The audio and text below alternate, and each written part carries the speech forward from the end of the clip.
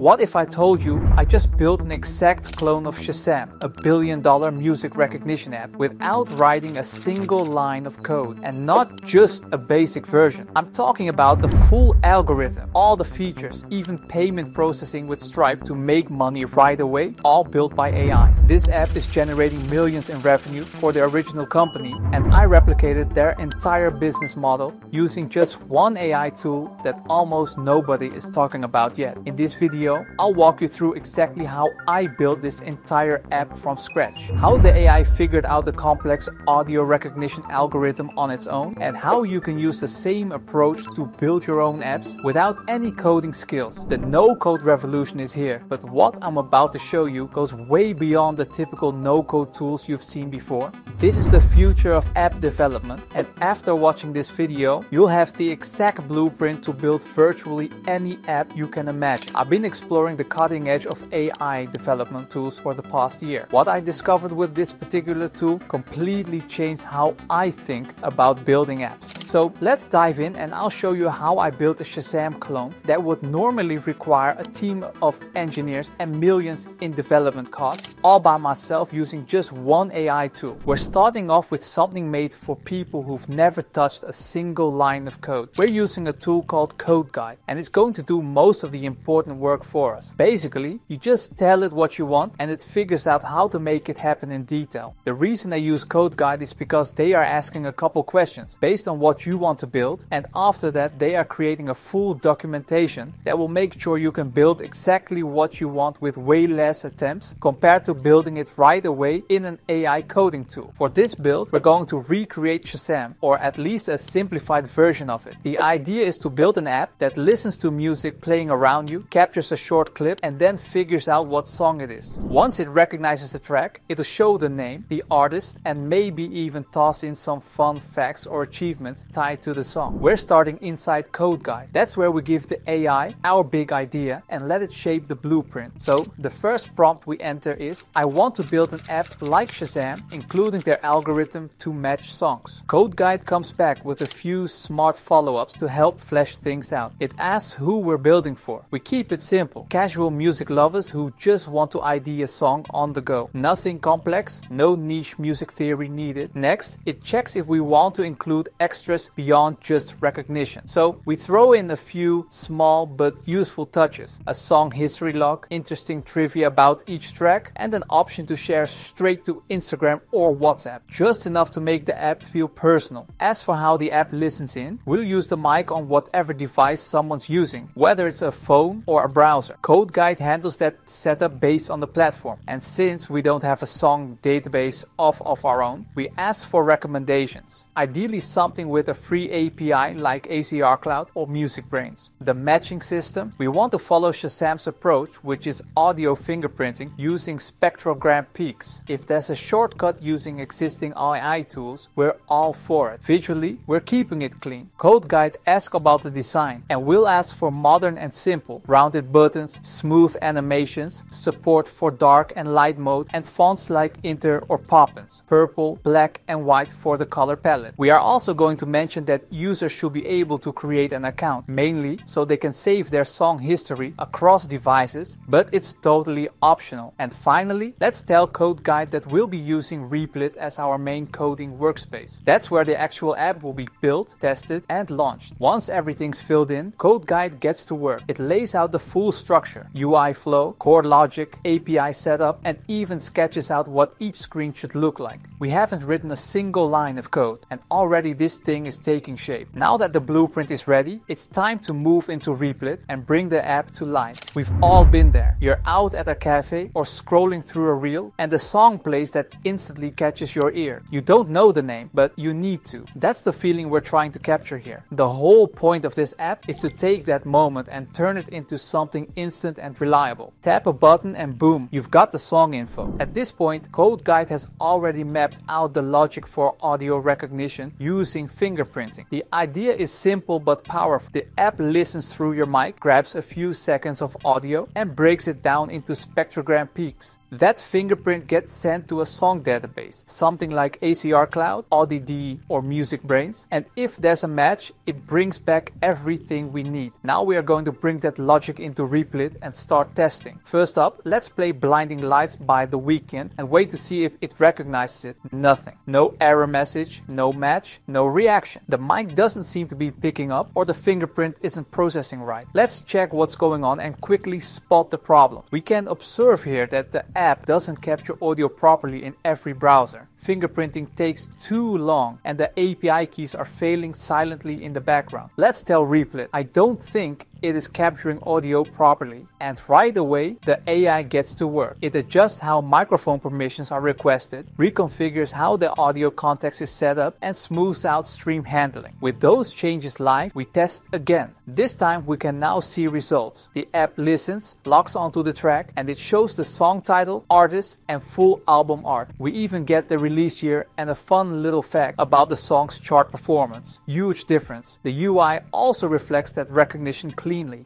Dark theme, rounded cards, smooth transitions. Now that it can identify songs, the next step is saving them. We want users to build a little music history inside the app, so we are going to ask the Replit agent, what is the use of the save to library feature? You can see it explains how saved songs could be stored locally or tied to user account. Now we follow up, I could not save songs to the library. And the AI takes it from there, fixing the save logic, hooking up local storage, and making sure songs actually stay in the library, even after refreshing or closing the app. After one more test run, all checks out. You can save it, revisit it, and everything flows just the way it should. Now that the app can recognize songs and save them to a personal library, it's time to make things feel a bit smarter. We don't want users to just see what they've identified. We want the app to actually learn from their taste and recommend more of what they love. So we drop a prompt into Replit. The next feature is one where you can suggest songs based on the songs that are identified. So let's say I play a couple rap hit songs from the 80s. The suggested playlist will know what other rap hits from the 80s people are also listening to. Based on that, they can put some songs into a suggested playlist. That sets the stage for the next big piece, which is a recommendation system. To pull it off, we use the genre tags, decades, and BPM from each scanned track. Every time a song is identified, the app logs key metadata and then starts looking for patterns. If someone scans 3 or 4 old school hip hop tracks, the system figures out that they're into that vibe and suggests more songs in that lane. Once it's wired up, we are going to run a quick test. Let's try to identify a few early 2000s hip hop tracks, and within seconds, the app responds with a tight little list of similar songs, all from the same era, same energy. Now, one problem we hit early on, the app wasn't consistently saving history across sessions. If a user scanned a few tracks, closed the app, and came back later, everything reset. So we needed to make that history stick. To fix it, we will link each user's recognition history directly to their profile in the database. That way, even if they log in from a different device or come back hours later, their scan history and personalized suggestions follow them. Once the backend update is in, we are going to test it again. This time, the playlist suggestions stay consistent. You scan a few songs, it gets the message, and the recs update in real time. With recognition, saving, and now smart suggestions all working together, the core experience is starting to come together. Let's see what else we can add from here.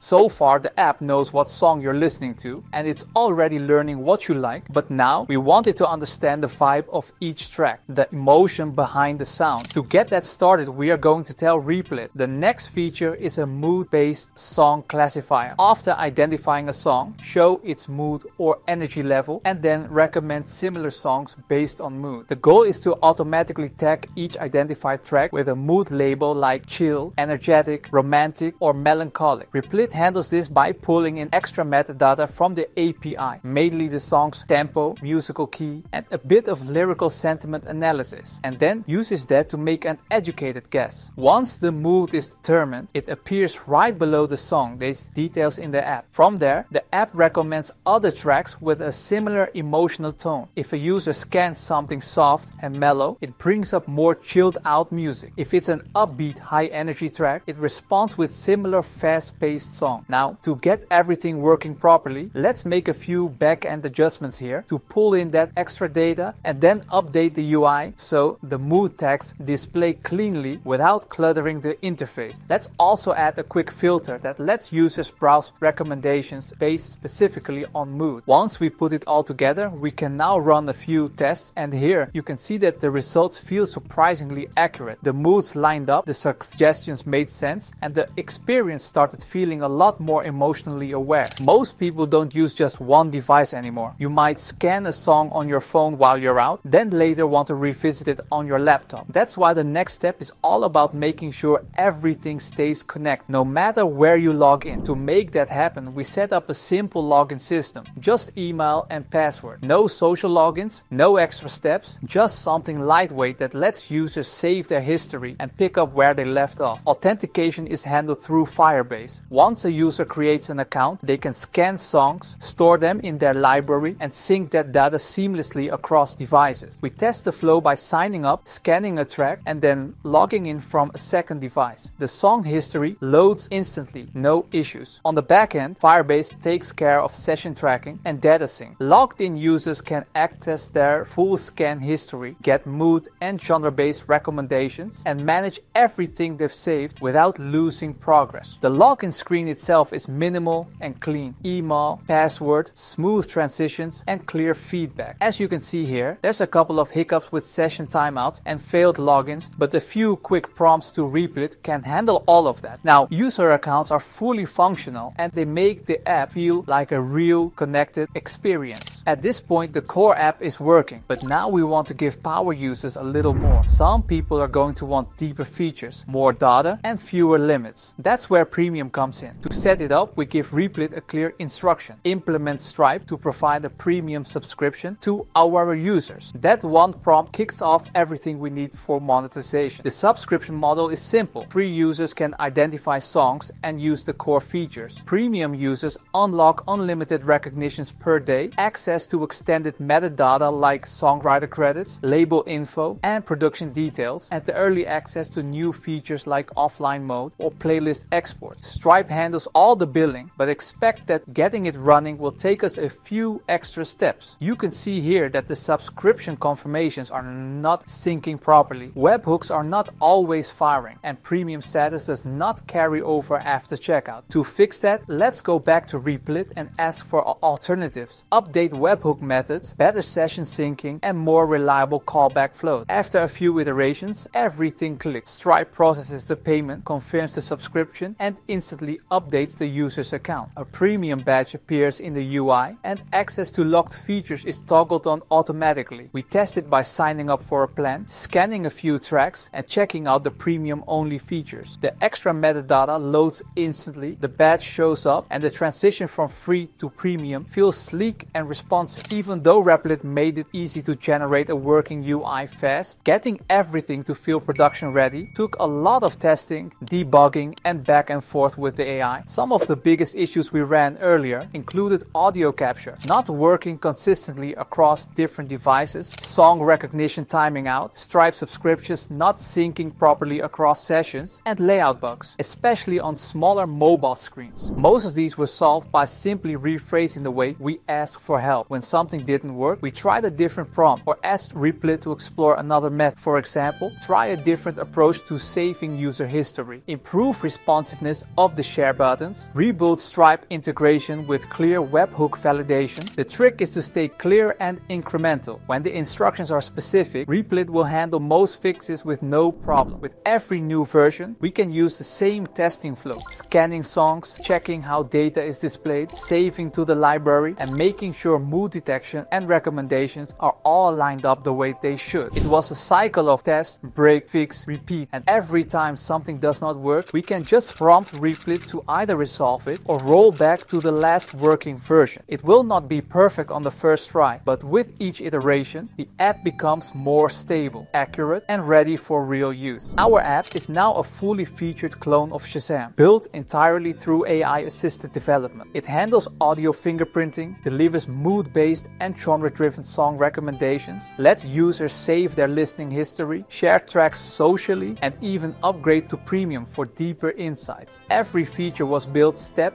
by step, just by asking the right question. Got feature ideas or questions about how we built it? Drop them in the comments. I'm always checking and happy to dive deeper. Thanks for following along, and I'll see you in the next one.